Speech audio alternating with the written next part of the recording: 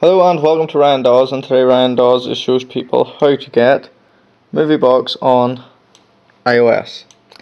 So it's back on to the VShare store now. If you check on the video that is on the left of your screen, you will see a video on how to get VShare on your tablet. But you're greeted with this message now when you try and go on it. It is a reminder. The app must be installed using VShare Helper. Please search and install it on VShare Helper. So that's what this is. So it is doing a little download thing, so I will get back to you as soon as it is finished. Once you have VShare Helper installed, what you're going to do is you're going to put on your iPad using your data cable, which is there, and VShare will automatically install on your device. Then what you're going to do is go to Apps and then type in MovieBox.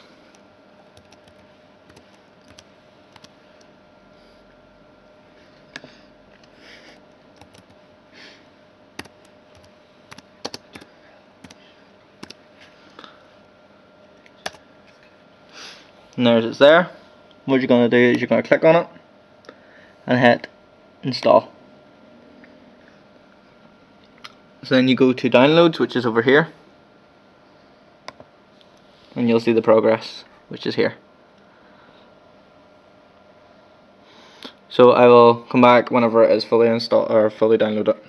If VShare greets you with a lovely message once it is nearly finished like that, it'll greet you with a lovely message saying VShare Helper has stopped working.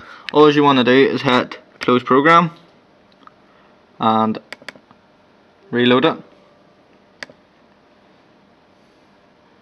like so. Wait for it to reconnect here, which like that. Hit the wee X up here at the corner, and then it's reloaded. Go to your downloads and click the play button and let that continue, which I'll just go aye. Go to complete it, which you see I've already have it downloaded before, but here is the new one there. And what you're going to do is hit install, and it says Showbox is installing, and then you'll have Showbox on your tablet like that. So what you're going to have to do is hit OK, which is, sorry about the brightness of the screen. What you're going to do is hit OK there, close VShare and come over to your tablet and hit Showbox. It'll tell you unverified, whatever. Go into the settings of the tablet, go to general and click on, see if I can find it, profiles and data management, and then go to the one that will have MovieBox on it, which is there, and hit trust and trust again, and close the app, close settings, go over again, go back to Showbox, and Showbox should load.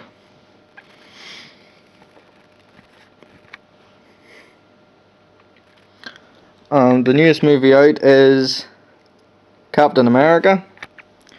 Let's see if it plays. And hit watch now.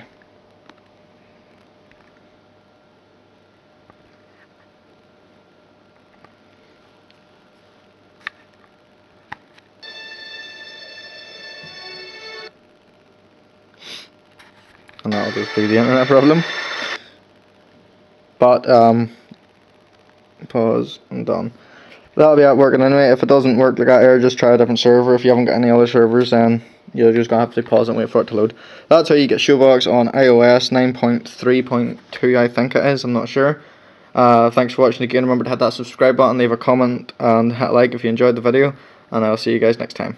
Goodbye.